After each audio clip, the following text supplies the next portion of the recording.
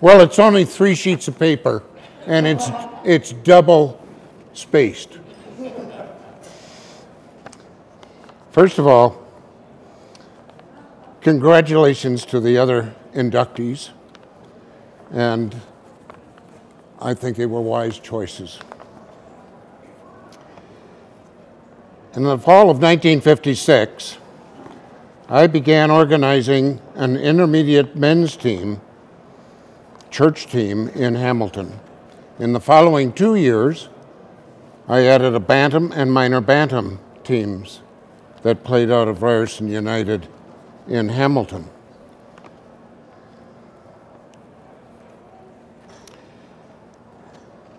It came as a real surprise to me when I received a phone call saying that I was going to receive this award. Really, when it comes down to it, I worked on this basis because there are a number of things in here that people don't know. And when I was asked to bring them up, the situation was that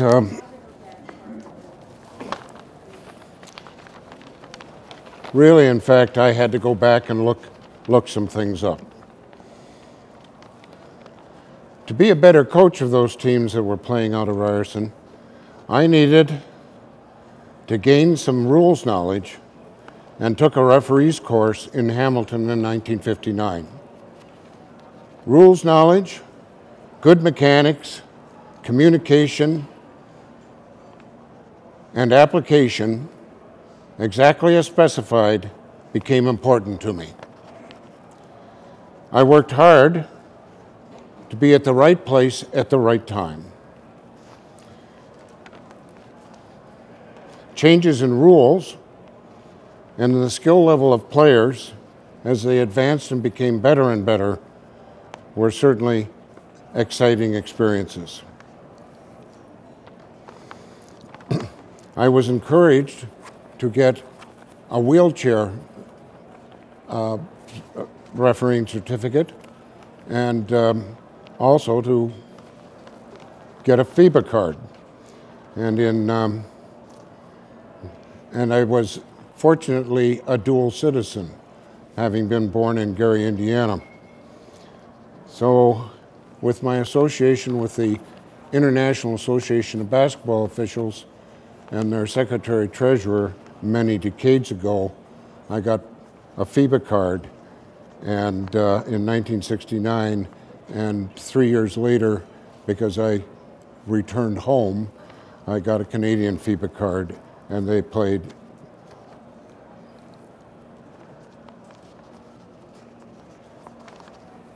One of the problems I'm having is the amount of light that's in here. I was going to stick to this so that it didn't go on and on. As the years went by, it was surprising the many of opportunities that came my way. Memorable moments include the provincial tournament that was held in Sault Ste. Marie for under 17 young men and under 17 young women. The assigner of that tournament was Ted Early, a former president of Basketball Ontario. He also went to Sault Ste. Marie as the assigner evaluator. There were 2 other officials there that held greater credentials than I did. One was Al Ray and another one was Don Klein. Ted assigned me to work the women's games with an official which was noted in Sault Ste. Marie by the name of Johnny Marasco. And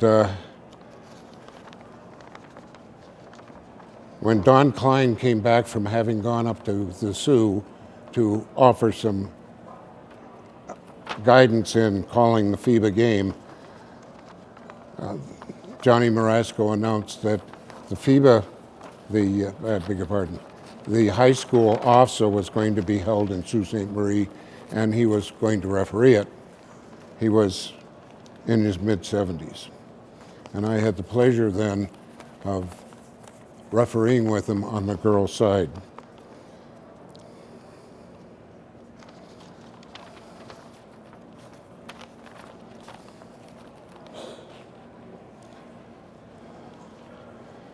That experience with Ted Early led to a lot of opportunities. It got passed on. And in the meantime, after I picked up my wheelchair certificate, I spent 8 Labor Day weekends refereeing in Texas on an international wheelchair tournament at that area. And that led eventually to wheelchair tournaments, which I was invited to because the NC2A has quite a competition for disabled athletes. And I ended up calling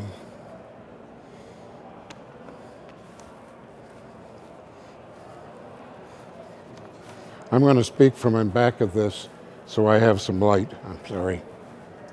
Would you move that? Thank you. That's better. Off the court interactions were just as important as on the court. In 1980, Don Mockford and I organized the original referees development camp using FIBA rules at the University of Waterloo and at Trent. These referees camps were to select 6 officials for the following summer in the Canada Games, which was held in Thunder Bay. They were to join 6 other officials from across Canada.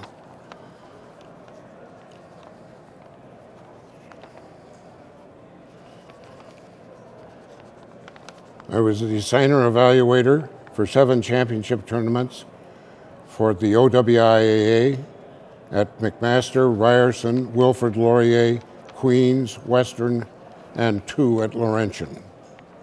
I enjoyed my associations with local boards located in the regions of York, Durham, and the City of Toronto, and being Secretary-Treasurer of our provincial board for 16 years.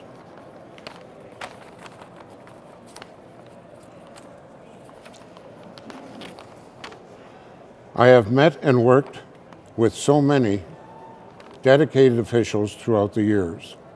Some of them are here today, and I want to acknowledge them. It's been a privilege, and I appreciate your support.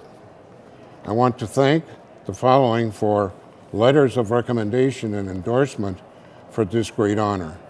Rick Parnham, Provincial President, Dan McNamara, the York President, John Edwards, the Durham President, Tino De Castro, the City of Toronto President, Jason Scott, Director of the York North Basketball Association, Pat Lang, 2016 inductee into the Ontario Hall of Fame, Ron Foxcroft, founder and CEO for Fox 40 and the 2018 Order of Canada recipient.